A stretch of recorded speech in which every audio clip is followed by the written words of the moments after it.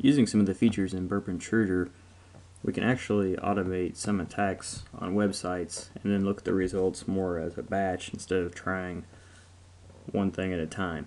So to test this, we have Firefox pointing to Burp-Suite with the intercept on, so that any requests that we make with Firefox to the web server are going to pass through Burp-Suite and get trapped, and then we can look at those requests closer and look at the responses as they come back from the server.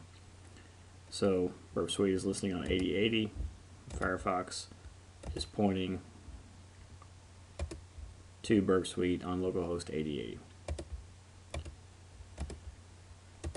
So normally what we do is we would make a request.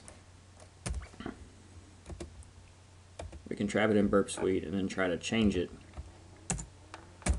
to see if there's anything that comes up from sending in special characters or trying to brute force or use other input.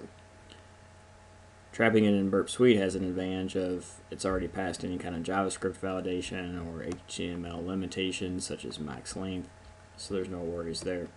So if we forward this to the server, we get the response back, and then we can forward this back to the browser and look at the response.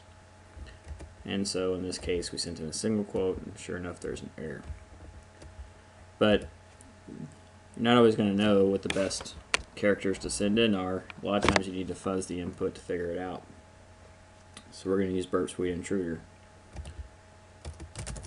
We're going to go ahead and just clear this out with a normal request.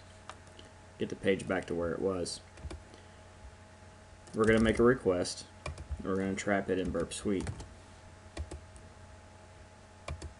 This time we're going to right click and say send to intruder. And then we're just going to drop this request. So in the intruder, we now have that request trapped, and we're pointing at localhost 80.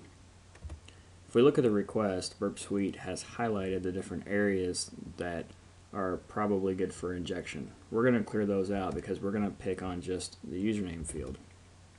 We're going to use what's called the sniper attack. That's the drop down here with sniper selected, and it's the default. Sniper means that it's going to send the input into each of the highlighted fields in turn. Let's go ahead and highlight the username field.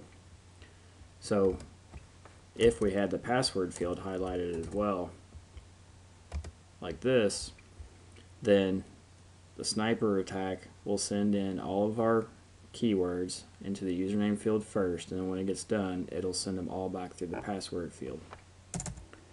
And we're only going to attack the username field. So we go over to the payloads tab, and payload set 1 is going to be used as the sniper. Since it's set on sniper, there's only one payload list allowed. Other attacks allow multiple payload lists. And we're going to create a payload list of bracket, single quote, letter A, number 1, maybe some punctuation, just some stuff to test with.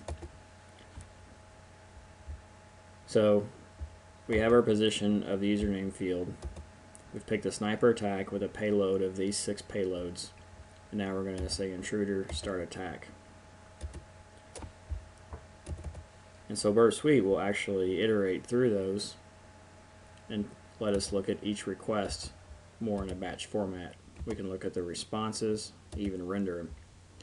So the key thing to note here is that the baseline request returned 20,926 bytes. However, there's a big difference between those requests and the one with the single quote. And if we look at it, we can see the reason is because of the error message that came back from the SQL injection vulnerability. So by using the intruder, we've been able to quickly look at a lot of requests at once. And naturally, we would send in a lot of input in order to really take advantage of this. FuzzDB on SourceForge has a very large list of files that you can load, and that's a great place to get large lists of input to send into Burp-Intruder.